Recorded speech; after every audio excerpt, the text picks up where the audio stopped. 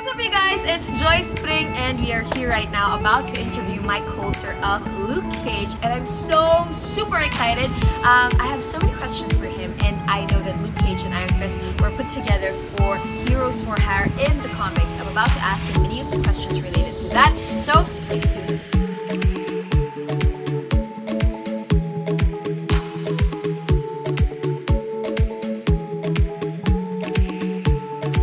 A little trivia for you. Did you know that Luke Cage and Iron Fist in the comics were put together for Heroes for Hire? Basically, they are heroes that you can pay to do good things for you. So I'm really excited because now I am about to interview Mike Colter for Luke Cage, and let's see. Okay, so Mike, I saw on your Instagram that after a flight you were dancing to Wu-Tang. What? You were on. That wasn't me. You know what? I saw that too. I have to get that taken down. Okay. It wasn't me. It was someone who broke into my hotel room while I was in the bathroom. I was taking a shower. I come out and then I see this thing on my Instagram. It's a fake mask. It's just another person who looks and raps It's weird like because the body looks similar. It's a black guy who's walking around this hotel. I don't know who he is, but I will make sure I take it down. I'm sorry. We'll make sure that we file a report for that one. Absolutely file a report, because I'm not so jet lagged that I would do something like that. It would never happen. Yeah, no, absolutely nothing. But I have to ask you, is there kind of a music that you listen to that gets you help into character and stuff like that? Yeah, every character has a different sort of music that you get into that makes you feel, because music influences you, you know? Music brings you back to a time, a place, a certain action that you were doing. And so music always does that. It's weird because when I saw the Instagram, not that that was me or anything, but when I saw that song Triumph is a Wu-Tang Clan song, that song came out, I remember it distinctly because it was like 1995. I was in college, not to date myself because I'm only 27. Oh, that's right. Great at math, I knew that. I'm great at math, see, I saw that. And then this was like one of the big videos that they did as a group, and it was like, at the time, the most expensive video done by a rap, or maybe the most expensive video ever. It was like $1 million back then on a video. It's like just making it rain, nothing. Great video, and I remember that song. It was such a hot song. It was like the song of the summer of '95, and it was everybody. It was such a great song, such a great beat. Oh, I would still remember that. Is that something that you could listen to if you were getting into Luke Cage? Oh yeah, for sure. Yeah, for sure. Definitely. I mean, we based pretty much the whole narrative and trajectory of this whole idea about what the universe was for Marvel's Luke Cage on the music, because Cheo's really into music, and so first thing he said to me, hey, you know, I want to, you know, Wu-Tang Clan, you know, that's sort of the vibe I want for the first season. I'm going sold. Exactly. Sold, yeah. And it's pretty cool to kind of see his transition from season 1 to season 2. And a lot of people are really loving season 2, sometimes even more than they loved the first season, right? Have you gotten reviews like that?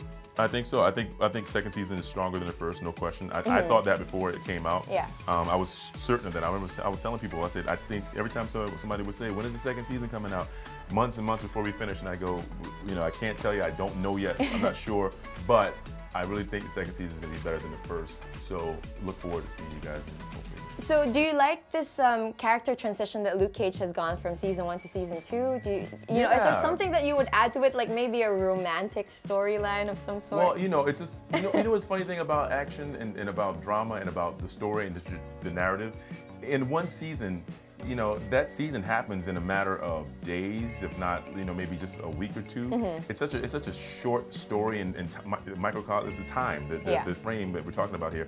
There's not much time to have develop romance. It's sort of like, you know, we can do a little bit, but it's like, it's hard because 13 episodes, we got a villain, we got this, you know, Luke doesn't have time for coffee, you know. So many things going on though, like even for Claire on. Temple and everybody in the character, so not anytime soon then. Well, I'm not saying that. I mean, I think by third season, I think we can find some time then. But he was just, you know, he had to get rid of some Bushmaster and some, you know, Mariah. And then, you know, I know, but a lot of your Filipino fans are so excited to have you here in the Philippines. It's your first time, right? First time. Was there anything that people were warning you about or telling you would be fun to do here in the Philippines if you came to go about it? You know, it's funny. I think so many Filipinos in the States. You know, there's a big group in LA, a lot in LA. There's in Jersey City.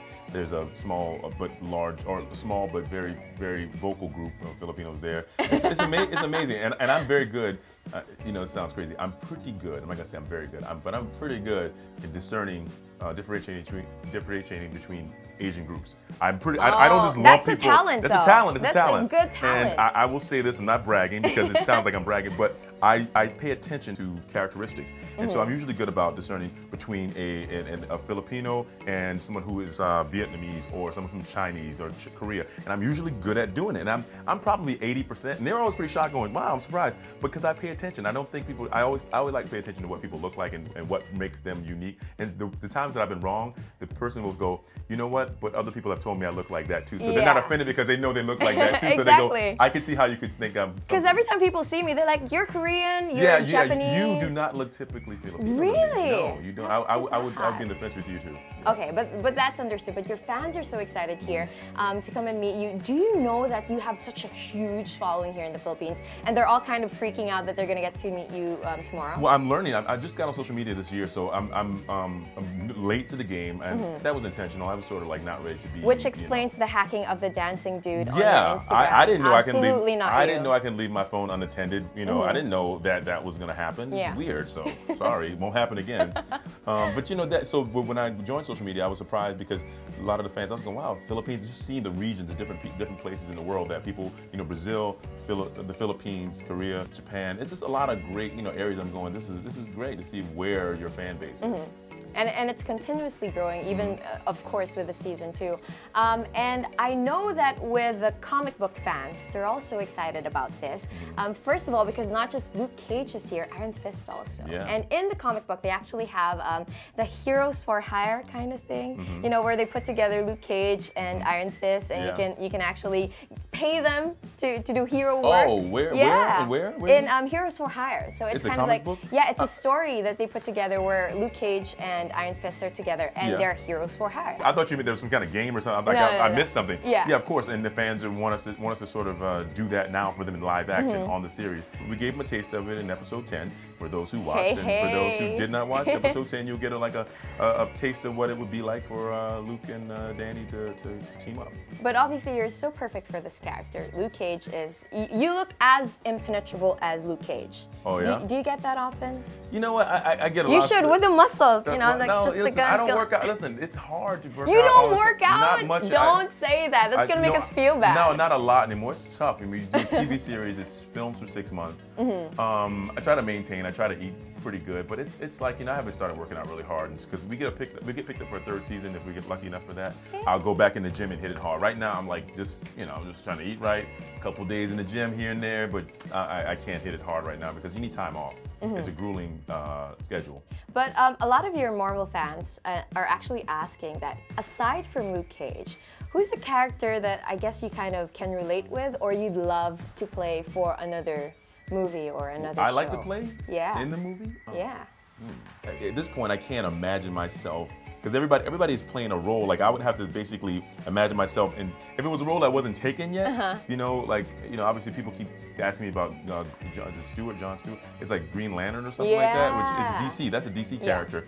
And actually, a guy I know, Isaiah Washington, another actor, I think he'd be great in that role too. I don't know. I mean, it'd be tough for me to kind of think about playing another superhero right now. Because you're so into this right now. Yeah, I think for me, I'm like, you know, superhero thing is great, but after this, I'd like to do something else, and then I would, you know, maybe come back. You know, you never know. What's a dream storyline for you to be able to do? Like a romantic story, more action, more drama. Everything. What you is know, it? it's funny. Everything whatever you're doing in the moment, you think about doing the opposite because it's this. Then you're like, okay, I just want to try something else. That makes sense. So right now, I think I think I want to go do bad guy again. Hey! Bad guy. You know, go back and do some bad guy stuff, and then, you know, romantic comedy, because something like that. It's like I'm gonna try something else, you know. The voice helps with the bad guy and the romantic comedy, as weird as that. Yeah, no, right? it's good for both. It's good for both. It works for both. Depends on what you're saying with this voice. Yeah, it's just one of those things. Okay, so since we're talking about your voice, I'm gonna teach you a Filipino phrase that means I love you. Okay. For all of your Filipino fans. Is that okay? Sure. So you say, mahal kita. Mahal kita. Oh, this doesn't know. But now you have to do it in your Luke Cage, mahal kita voice. Ready, set, mahal kita. Kinilig ako.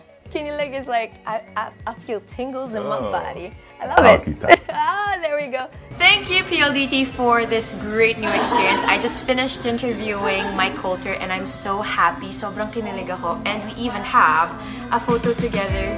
Look. Ah! So happy. Maraming salamat. See you guys again soon.